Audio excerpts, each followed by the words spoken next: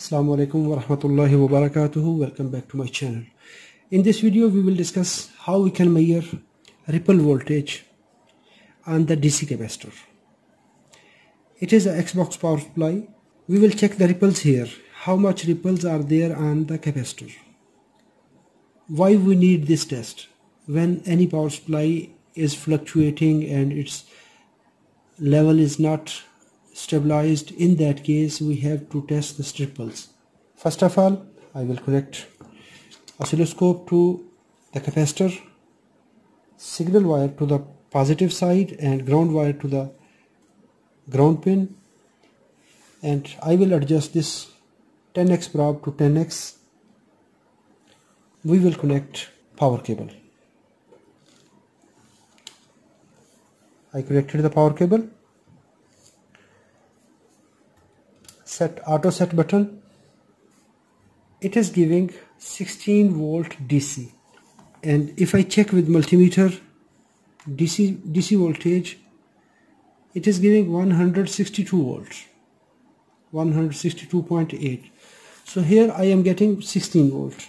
Why? Because the 10x probe is at 10x. I am providing this signal 10 times attenuated to the oscilloscope. So oscilloscope DSO is reading 116 volt just. I am providing 162 volt. It is reading 16 volt. So it is safety. For measuring high voltage we must use attenuator 10 times, 100 times. That's useful and very safe. Now how we can measure, how we can monitor AC ripples or ripple voltage on the capacitor? Go to the channel menu, coupling AC. Now it comes to the 0 level, because now it will just monitor the AC ripples in the upper level. Now we have to switch to 1 time, attenuator to 1 time, 1x, and now the voltage level.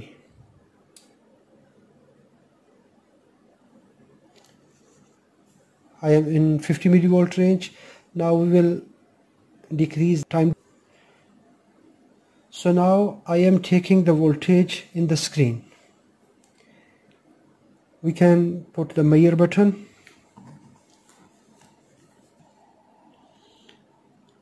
So this is the charging and discharging behavior of this capacitor. As our friend asked in the question, how we can measure this voltage on any analog or digital multimeter. If you have a good one, analog multimeter, and that is calibrated, you can test easily. First of all, I will check DC voltage. It is 163 volts. Now I have to switch to AC range. If you have auto ranging multimeter, that's nice.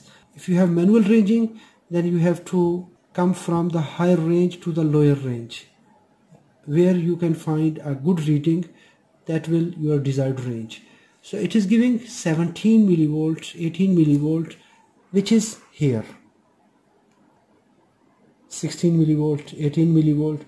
We are getting peak to peak voltage, spikes, everything, but we have to consider the RMS voltage. So RMS voltage is varying and it is the same. So I hope so this video is informative. If it is informative, hit the like button. Thanks for watching. Assalamu alaikum wa rahmatullahi wa barakatuh.